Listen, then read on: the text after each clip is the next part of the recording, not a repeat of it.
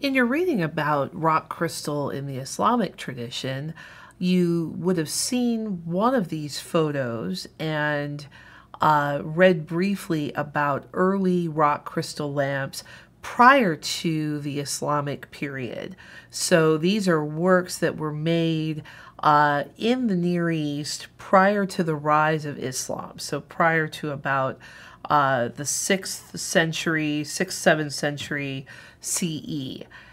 This is a fish-shaped lamp, and you can see it reflects that traditional association between rock crystal and water by depicting a fish. And then, of course, it takes advantage of the light magnifying properties of rock crystal to be used as a lamp.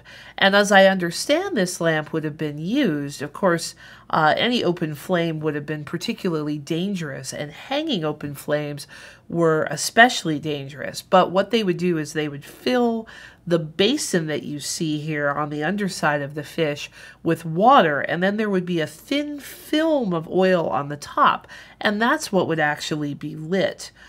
You could also have sort of a vial of oil inside of a basin of water. And so the idea is if this gets knocked down, the water is going to extinguish the flame, thus preventing a very dangerous fire situation. Here's another early lamp, and here we have sort of a bowl shape of rock crystal with projecting relief sculpture that is attached to the surface that it's on, as opposed to sculpture in the round. And these sculptures depict fish and shellfish. So I think you can see the spiraled shell that is just slightly to the left of center. To the left of that, you can see the tail and part of a fish that's kind of turning on one side of the lamp. And then there are other sea creatures projecting on this. This particular lamp is set within a later gold frame that would have originally had jewels on it. And like the previous lamp, these are both in the Treasury of San Marco in Venice. I was given the permission to photograph there, which is kind of unusual. I was very lucky. But this, again, kind of continues in that association between rock crystal, pure water, celestial water, and light. And that's something that we're going to see taken over by the Islamic religion and pushed in a very particular way, just the way that the Christians used similar associations between light and water and rock crystal in their works of art, and particularly purity in rock crystal. Just briefly, here's another view of that same lamp, except we're looking at it at about a 90-degree angle from where we were before. And here you can see that fish I was talking about directly ahead of us. So it is kind of swimming upside down, it looks like, with its tail out. And apparently some lamps were actually placed as bowls upside down. I'm not exactly sure precisely how these worked, but this one might have been used that way originally. And then, as you know, it is now in a later framework, and you can see that framework a little bit better in this slide. Here's an actual Islamic lamp, and this one was not made for a mosque, but it was in fact made for a royal patron, and the inscription in Arabic around the top of it refers to the patron and wealth and prosperity. Again, the framework holding this is much later. It was brought to Venice and turned into a vessel for the church, a covered cup. But here you can see, again, that wonderful clarity of the rock crystal. You can see, I think you can appreciate just how expensive this work must have been, because it's an almost flawless piece of rock crystal with only a few small imperfections running through it. And you can, I think you can appreciate when you look at the details that I have on the right, the almost liquid quality of this very hard, brittle material. In the video interviews that you watched with me discussing techniques with Elise Morero, an experimental archaeologist at Oxford, one of the things that she was describing was the way that rock crystal ewers, which is what we're going to be looking at next, were formed.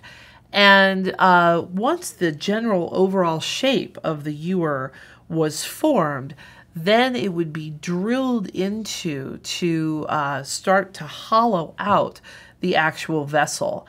And so the slightly blurry diagram that I have on the left shows you how a tubular drill, and this could be something as simple as sort of a copper pipe that you would get at Lowe's or Home Depot today, would be used to drill a tubular opening into a large piece of rock crystal. At the top right, what you're seeing are actual examples of tubular drills used in India in the rock cutting industry there. And then the diagram that you see on the right shows a tubular drill being used. And what you need to know is that it's not the metal that's doing the work here, but instead it is some sort of a grinding abrasive powder. And in the Islamic world, in the 10th century CE, when works like this were being made, that could have been something as simple as sand, which is silica, or it could have been something a little harder like corundum, which is a type of garnet. It's possible, perhaps, that they could have used diamond powder. That's really more of a modern grinding medium.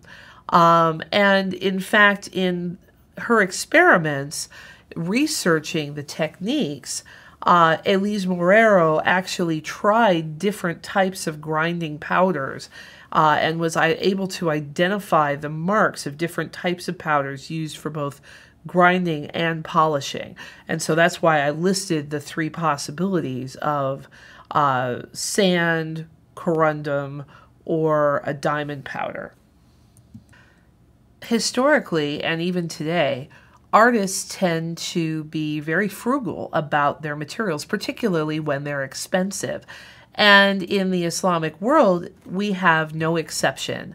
The Fatimid crystal workers who made works like the Ewers we're going to see took those tubular cores and used them to make smaller vessels. And that's what I'm showing you here in the center and right of this particular slide.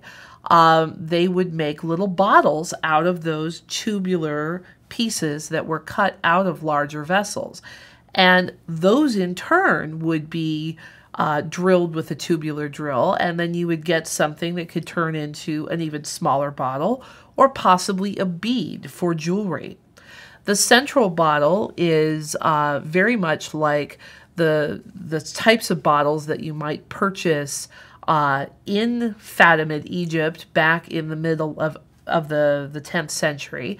And on the right, you can see another such example. And here, it's been incorporated into a reliquary cross in a German treasury. A lot of the surviving vessels that we have from Fatimid Egypt were brought into Western treasuries in many cases by crusaders. Sometimes they were given as gifts. Sometimes they were souvenirs from people who traveled widely and then purchased them and gave them later to churches. But these were considered precious in the Christian tradition because of all of those associations with rock crystal, and they were reused. Here's a great few views of one of those rock crystal bottles, and I'm showing you some detailed views of it so that you can see where the core of it was drilled out. You can get a sense from my fingers here in my gloves that it's slightly thicker than a human thumb. And so you could actually get a much smaller bottle, one that might be sort of pinky finger sized, out of the core from this. And then from that small bottle, you might be able to take cores and cut them into beads. You can also see some of the really delicate carving on this particular bottle. And I want you to recall what Elise was telling us about the ways that these pieces would be cut. And we'll talk about that in a moment. Here are two of the rock crystal ewers that belong to a group of rock crystals from Fatimid Egypt that are considered the Magnificent Seven. They are of unparalleled workmanship. And take a look at these. Each one of them stands about 10 inches tall and is just worked with so much precision and detail. You have relief that strongly stands out from the surface behind it. You have really elaborate scroll work and designs. The piece on the left that you see is in the Louvre Museum in Paris, and it came into the treasury of Saint Denis, a very wealthy abbey church outside of Paris, probably in the 12th or 13th century. The piece on the right is in the treasury of San Marco in Venice, and most likely came to Venice during the Crusades. We're looking at a third ewer here. This one's in the Victoria and Albert Museum in London. And on the right, I have a diagram that Elise Morero made showing what would have been sort of the first working version of something like this. Initially, the rock crystal artist would have cut and drilled into the rock crystal on the surface sort of the general areas that would be raised up in relief against the regular surface of the ewer. So these are the so-called eyelets that stand proud of the surface of the crystal and stick out a little bit more. I hope this slide maybe clarifies things for you, and you might want to go back and re-watch some of the video clips with Elise Morero discussing these techniques after you finish this video. Here's a close-up I made of the ewer that's in San Marco in Venice, and I just want you to notice how much we have, here we're looking at sort of the feet and the tail of that lion on the ewer, and I want you to notice how much that projects from the surface of the crystal. So we truly do have some fairly high relief, and then that's carved into using a grinding wheel to give dots and lines and show areas of contour and pattern on that particular lion. We're back to the general view of the ewer in San Marco in Venice and a detail view showing the head of that lion. And again, you can see just the sheer quality of workmanship here and all of the fine details. And just imagine the difficulty and the expertise that this would have required, because we're talking about, again, an incredibly brittle medium, one that is very hard to find in these really nice sized chunks that are really, really clear and without many major imperfections in them. This particular piece of crystal is really brilliantly clear. And one wrong move and the entire thing would be lost. I always think about how many failures the artist must have encountered along the way before he or she became a master of this material. This is the last example that we're going to look at, and this is another ewer that is also in San Marco in Venice, and it's also part of that group called the Magnificent Seven. This particular one features rams on it. And I want to make a little note here about how these objects would have functioned. as far as we can tell from the inscriptions on these surviving ewers, many of which do have inscriptions, these were meant for royal use. So they probably would have been used to hold water or wine or some other type of liquid. And again, that association between liquid and light and crystal would come into play in that case. And of course, the wonderful qualities that rock crystal has when responding to color. Of course, in the Christian world, when works like this were captured or brought into church treasuries by whatever means, these would be used as precious vessels to hold substances like holy oil, possibly wine for communion, possibly holy water, and also in the case particularly of the smaller vessels, small pieces of the saints called relics. And relics were very, very important to the Christian tradition in the Middle Ages. We're going to close with just some closer looks at this ram on this ewer. I want you to notice all of the linear detail that decorates this relief image of a ram. You can see lines delineating the horns, giving us a sense of fuzzy hair on the muzzle and on the chin, dots giving us the impression of curly wool on the body, for example. And we also have similar lines on some of the plant forms.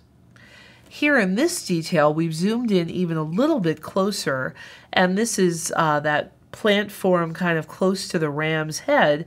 And what I'm showing you in the detail view is a microscopic image that was made when Elise Morero was doing her research. And in it, you can see how the grinding wheel was used to cut these lines. And some of that overlap you can see is just a product of using a wheel of a particular depth or breadth when grinding. I hope you appreciate these amazing vessels as much as I do. I think they're truly spectacular.